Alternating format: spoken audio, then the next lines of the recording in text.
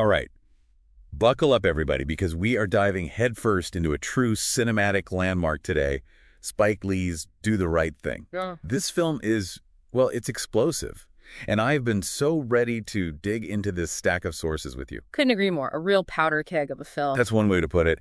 And, we've got a good mix to unpack here. We've got our trusty Wikipedia giving us the lowdown, a double dose of Roger Ebert's thoughts, because one just isn't enough for a film this layered. Never enough Ebert. Right. And to top it off, we've got this seriously thought-provoking essay analyzing, like, the whole power dynamic, the oppression. It's going to get real. The essay really adds a whole other dimension. Okay, so before we get too deep, let's just set the scene for our listeners, Yeah. We're talking 1989, a scorching summer day in Brooklyn. We're right there in the heart of it all. Bedford-Stuyvesant. Picture those brownstones practically baking in that summer heat. Fire hydrants turned into everyone's personal shower. And you can practically feel that thick summer air. Oh, absolutely. And of course, no picture of this film is complete without it. Sal's famous pizzeria, holding it down as the neighborhood hub. Speaking of which, and this just blew my mind when I read it, they actually built the entire pizzeria, like from scratch for the movie. Yeah, that's classic Spike Lee, though, that dedication to detail. Unreal. Wikipedia says he transformed the whole block just to nail that authentic, lived-in vibe. And it shows. You just feel like you're right there on the block with them. And I think what gets me is how Lee uses the setting itself to, like, crank up the tension, Yes.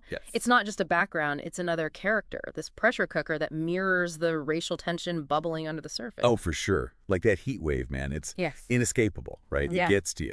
But Lee, he doesn't just tell us, hey, it's hot. He makes us feel it. It's those close-ups on sweating faces, the steam shimmering off the pavement, even the way the characters move. Yeah, it's like that heavy, almost sluggish feeling in the air, Totally. And then, of course, you've got those characters. Yeah. Huge personalities, every single one. Dear Mayor, wise, but with a past. Mother-sister, holding court from her stoop, keeping an eye on everything. Those two are like institutions, right? Pillars of the community. Absolutely. It's almost like Lee uses this caricature style to bring them to life. You know what I mean? Like he takes certain traits, pushes them a bit, plays with stereotypes, and bam, suddenly you understand the whole intricate web of relationships in this neighborhood. And come on, we can't forget Radio Raheem. Walking around with that boombox, blasting Public Enemy. Man, that's not just music, it's a statement. Oh, absolutely. It's like an extension of himself, that boombox. His voice, his power amplified. Right. Tragically, it's all tied up with his fate, too. Yeah. Heavy stuff. But for now, let's stick with, like, the lead up to it all. Because the day goes on in the film, the tension just keeps getting ratcheted up. And before you know it, we're in the middle of a heated debate. Literally. Sal, our pizza man with the famous pizzeria, remember him? He's got that wall of fame, right? All Italian-American icons. Which, in and of itself, not necessarily a problem, but... Exactly.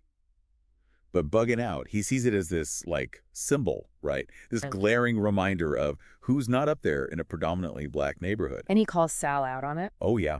He does not let it slide, demands some black faces up on that wall, and, well, things really heat up from there. And it's deeper than just the pictures themselves, don't you think? Oh, for sure. It's about representation, ownership.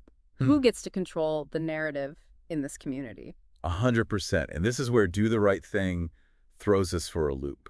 It forces you to really examine your own sense of right and wrong. Because when Mookie finally snaps, hurls that trash can through Sal's window, and sparks the whole riot, is he in the right? I mean, even Roger Ebert in that Criterion Collection essay, he wrestled with it. Which is wild, because Ebert, he was never one to shy away from a tough question. Never. And he really breaks down the complexity of Mookie's choice, right? Argues it's a direct response to the injustice of it all. Radio Raheem's death at the hands of the police, years of pent-up frustration, rage, it all just explodes. What'd you make of that take? It's a tough one. Really tough. Because, yeah, it's destructive, right? No way around that. But then, like Ebert brings up, are we putting more value on property than on a human life? Man, it makes you think.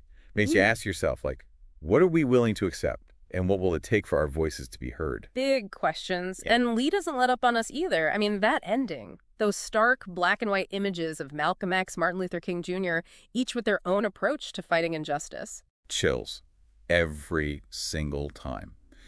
Lee doesn't want to give us easy answers, does he? He wants us to wrestle with it all. What is the right thing in the face of such deeply rooted injustice? And the crazy thing is, this whole right and wrong debate, it spilled right off the screen. When Do the Right Thing hit theaters, man, it was like lighting a match over a powder keg. People were fired up. Some critics even said, like, flat out, this is going to cause riots. Can you imagine blaming a film? It's wild, right? Yeah. But that's how powerful Lee's vision was. He tapped into something raw, visceral, and risky to put something that provocative out there. But that was the point, right? Lee wasn't afraid of making people uncomfortable. He wanted to spark a conversation. Force us to confront the realities of racism and prejudice head on. Instead of just brushing it all under the rug. Exactly. And the thing is, all these years later, it's just as relevant, isn't it? Sadly, yeah. Every time I see another headline, another instance of police brutality, another life lost for no good reason, it's like we're right back there on that sweltering Brooklyn street. It's a cycle we can't seem to break. And Lee's film, it's not just some artifact from the past. It's holding up a mirror to the present.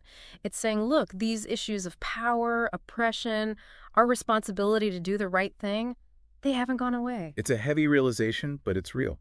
It is. So as we start to wrap up our deep dive into Do the Right Thing, Yeah. I want to bring it back to you, the listener. We've walked these streets, felt the heat, grappled with these impossible choices. What's sticking with you? What are you taking away from this film and this conversation? Because, let's be honest, Do the Right Thing, it doesn't let you off easy. No, it doesn't. It sticks with you.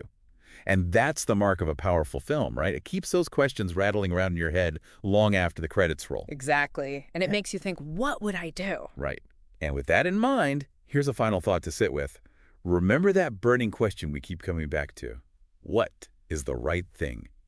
Put yourself in Mookie's shoes. You're standing there, that trash can in your hand, the weight of all that injustice bearing down. What do you do and why? Let's keep that conversation going. Thanks for diving deep with us today.